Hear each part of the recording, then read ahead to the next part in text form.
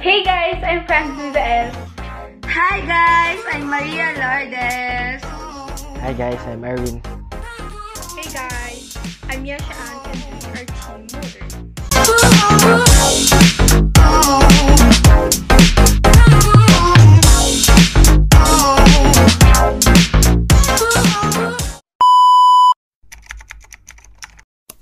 Political science comes from two Greek words, polis and sire.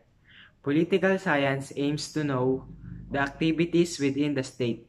Subdisciplines of political science are political theory, examines the contemporary application of political concepts such as human rights, equality, peace, and justice. Comparative politics is a branch of political science that aims to provide context to the differences in government and political systems. International relations covers the interaction between states and non-states, global factors such as international organizations and human groups. Political behavior covers the attitudes, knowledge, and actions of an individual in response to political environment. Public policy inquires on types of governmental policies and the underlying motivations for their enactment and implementation. Public administration examines the various administrative schemes implemented by government officials. A conceptual model that may be used in understanding the political dynamics within a society is that of David Easton Political System Model 1957. 5 primary variables.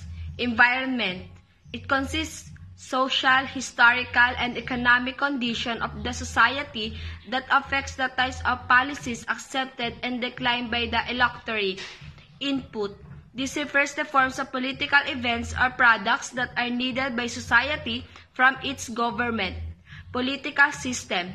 It acts like a black box through which every form of demand is shifted and decided upon. Output. It is decision of government toward an input. This includes policies, rules, laws, regulations, and projects. Feedback. Whichever the government decides on, opinions and responses will be made by the affected of sectors. What is politics? When we say politics, it is the central concept in discipline. For Alfred Boyer, politics is the interaction between the civil society and the government in the activity of governance.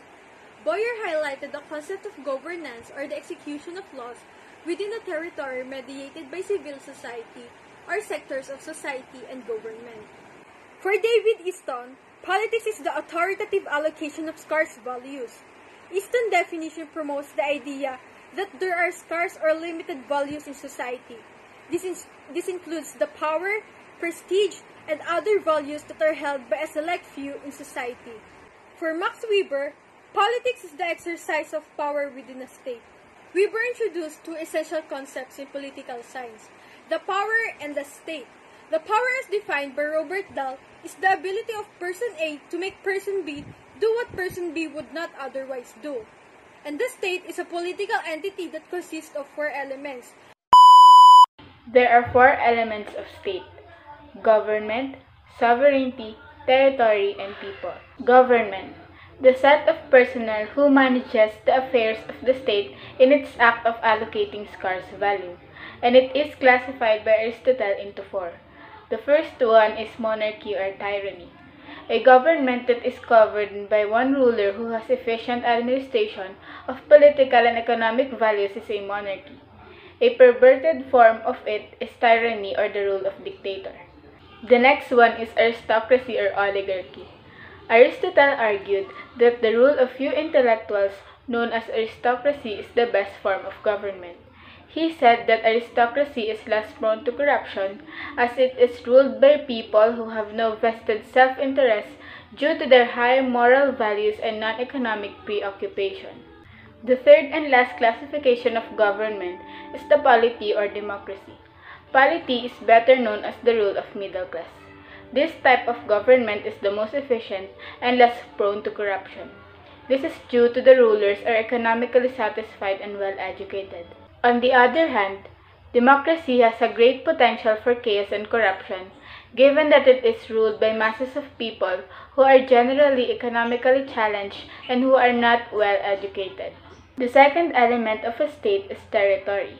It is the geographic space in which the sovereignty of a state is exercised. The next element is the sovereignty.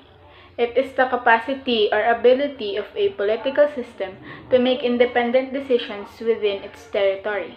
The last element is people. This fourth element of a state is the most crucial of all, as it is through the existence of people concepts on government, state, territory, and sovereignty take shape.